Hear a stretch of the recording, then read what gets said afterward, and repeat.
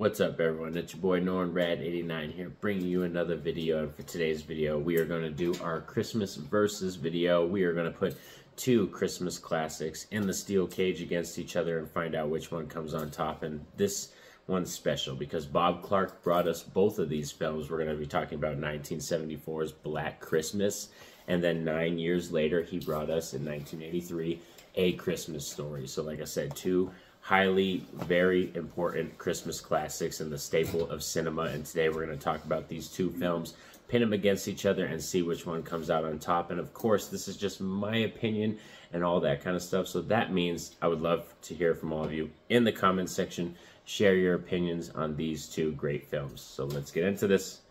Roll it.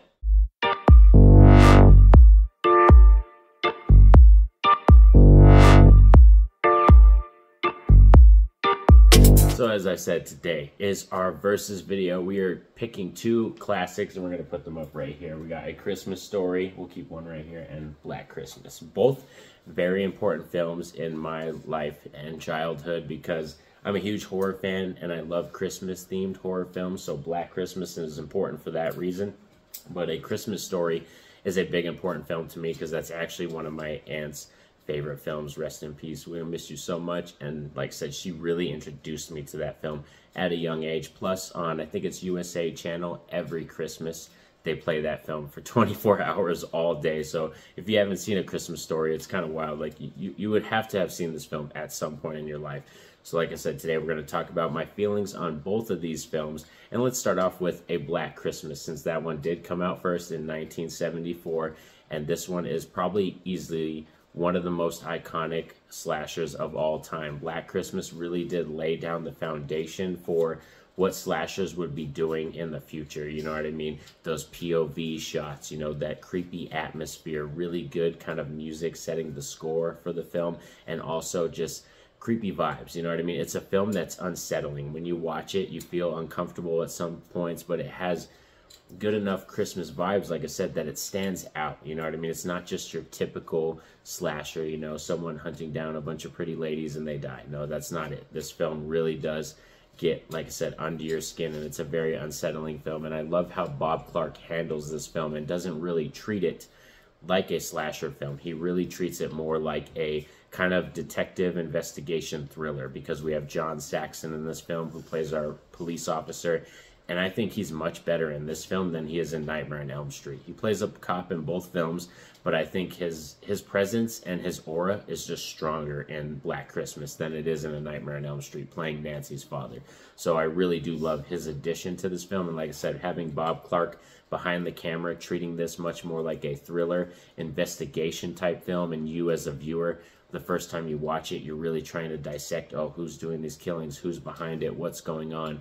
It really does fit the atmosphere and make this such a monumental film. Also, we have another great cast in A Black Christmas, like Margot Kidder and Olivia Hussey, two really great actresses, and both their characters really stand out in this film. You know what I mean? We have so many, just that kind of sorority house of the girls, but we have the kind of alcoholic drunk one that likes to, you know, talk some shit and, you know, very loosey-goosey with the mouth, and she's not afraid to say whatever she wants to say. Then we have another woman who's, you know, really amazing that Olivia Hussey plays that one where it's like, you know, important at that time is, I think they handled this well, is that she's pregnant, she has a boyfriend, and she wants to get an abortion. So this film actually has a nice subplot that is unlike films at that time. You know what I mean? When you go to slashers, you don't typically see a much deeper subplot. They don't always do that. A lot of times it's just focusing on the kills, the killers, the graphics, and, you know, the cute ladies and stuff like that. But this one actually has a deep subplot underlining the main plot that actually has something to say, like, about what's going on now. So I love that factor in this film, is that when you watch Black Christmas today, it still stands the test of time because it has important things to say. So as you can see, I'm very high on Black Christmas. Like I said, this is a very monumental, important slasher in my childhood, and I'm a huge horror fan, so that's definitely one that sticks close to me. And in terms of Christmas horror, it is my #1 top dog Christmas horror. So if I ever do my top 10 or a top 20 Christmas horror list, be sure you're going to be seeing Black Christmas on that list. So now let's jump forward 9 years to 1983, A Christmas Story. You know, man, another Christmas classic brought to you by Bob Clark, starring Peter Billingsley. And man, this one's just really good. We have Melinda Dillon as the mother as well. And Darren McGavin, I believe he has the father. Sorry if I forgot that, I butchered that. But yeah, that's their father character. And I think this is just one of those films that it's wholesome. It's a family movie. And I like the fact that it takes place in the 1940s. You know, it came out in the 80s. But it has strong nostalgia because at that time in the 80s, you know, the 40s was nostalgic. You know what I mean? People remembered that back in the day, that time, you know, when you really had to listen to your programs on the radio. It was all about family time and really getting to know your friends and talking. You know, it's so unlike how the 80s would be and how our generation is now. So that's why I like A Christmas Story, is because it's really old school, wholesome, family type film. It also has some of the most iconic Christmas moments that have ever been filmed in cinema. Like, you know, when we have Ralphie's friend sticking his tongue to a frozen pole, you know, and it gets stuck. Like, that's just a moment that even if you haven't seen this film, I think you know that scene. You know what I mean? It's just a scene that's been talked about.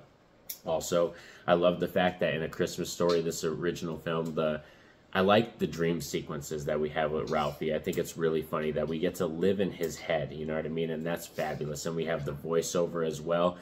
You know, Ralphie telling us how he was as a child and like how he wants to be a writer and stuff. So I think that serves the story well because it puts us in his shoes and really gets you to know like, oh, this is how it was back then. This is his family and stuff. And I think it has really, like I said, really strong Christmas vibes as well. You know what I mean? Dealing with the Santa Claus and what he wants from Santa for Christmas and writing the letter and all that stuff. Plus, they live in Indiana, so there's tons of snow and it looks freaking freezing over there. So that also serves your movie well when you're trying to do a Christmas themed movie. I think having a lot of snow and making those actors and making it look like just a cold atmosphere, that really makes it feel like that time of the year. And like I said, this one also has strong nostalgia vibes for me too, because my aunt introduced me to this film and we would watch it, you know, every Christmas. And like I said, you can't really not watch it because they play it every year on Christmas for 24 hours and stuff like that. And that can get kind of tiresome for a little bit. But in terms of Christmas films, non-horror Christmas films, A Christmas Story is in my top 10, but it's not my #1 top dog. So now we're getting into the kind of the versus thing. We were, like I said, putting these movies against each other. And for me, because of Black Christmas is a horror film, and it was so monumental in some of the things that it did and the foundation that it laid for slashers going into the 80s and stuff like that, Black Christmas is one that I fancy more and I return to more often than A Christmas Story. I do love both, but if I was to give them a rating, Black Christmas is like a 10 out of 10 film for me. Like, I would not change that film. I actually prefer to think this is the only Black Christmas. I don't like the remakes. Or the second one's okay, but I mean the first remake was okay, but that second remake from like 2018 was freaking awful. So I kind of just think Black Christmas, this original one, is the only one that exists. In terms of A Christmas Story, I'd probably give it like a 9 out of 10. So that's where I'm sitting. They're both very highly films that I appreciate highly, you know what I mean? But if I was to pick one and had to choose one to watch right now, I would watch A Black Christmas, and that's the one that I lean towards most. And me, that's, like I said, personal taste thing. I'm a huge horror fan, and I love slashers. That's my favorite subgenre. So it's definitely going to be a film I lean to the most over A Christmas Story. And that's not to, like I said, discount or talk any, like I said, I'm not talking crap about A Christmas Story. We're just picking one over the other. Like I said, this one is a 9 out of 10. This one's like a 10 out of 10 film for me, but I totally understand if someone puts A Christmas Story above Black Christmas, especially if you're not a horror fan. You're definitely going to lean more towards A Christmas Story because of the more wholesome comedy vibes. You know, his mother is fabulous in this film. Like, she's great. The actress, Melinda Dillon, she does a fabulous job playing that character. Even his brother is silly in that movie. So I think it's one of those films. Both of these films stand the test of time, and like, even showing people decades from now, I think these films will still hit hard because, like I said, that's when you can really tell it's a classic. If it's a film that you can watch 20 years later or 30 years later and it still has an impact in some form or fashion, then that's an instant classic to me. But like I said, these are just my thoughts and my opinions on these two Christmas classics. That means I would love to hear from all of you in the comments section. Share your thoughts and opinions on both of these films. Which one do you lean more towards? Because maybe we'll get it going on in the comments. We'll like take a little, you know, a little tally, and we'll figure out like how many fans are of each one, they, you know, which ones they are. And if you haven't seen these films, what the hell are you doing? Stop this video right now, get out of here, and go watch these Christmas classics, because it's the perfect time right now. Why? Because it's the Christmas season, and they're two amazing films. So thank you for sticking around with me all. And if you're new to the channel, don't forget to like and subscribe. But most importantly, I want you all to have a safe and happy day. Peace out.